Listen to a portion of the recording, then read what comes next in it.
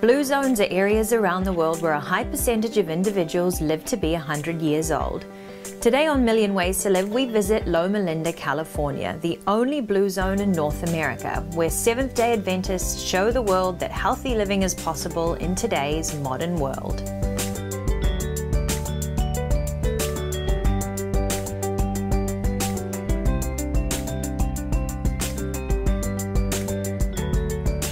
Meet Dr. Ellsworth Warren, a 100-year-old Seventh-day Adventist who retired as a heart surgeon at 95. He's been featured in National Geographic, on the Oprah Winfrey Show, and been interviewed by people from all over the world.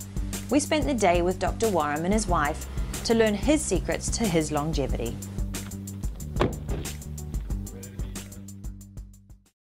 According to Dr. Gary Frazier's famous 34,000-person study, the average Seventh-day Adventist vegetarian male outlives their average male counterpart by 9.5 years. Must be the veggies, right? Not according to Dr. Warren. The reason why the California Adventists outlive the general population, I think, is based largely on a spiritual basis.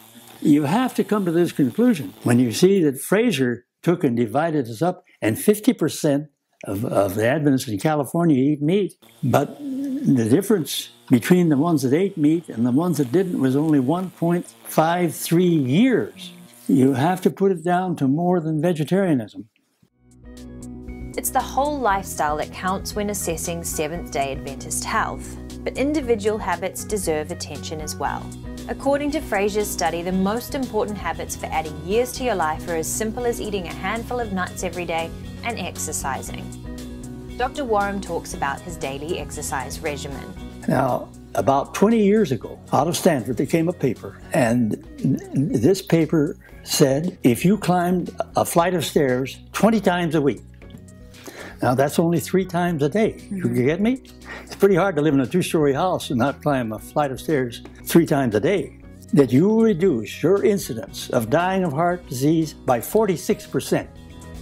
Despite living through 2 wars and a long career as a heart surgeon, Dr. Warren feels he didn't have a stressed life.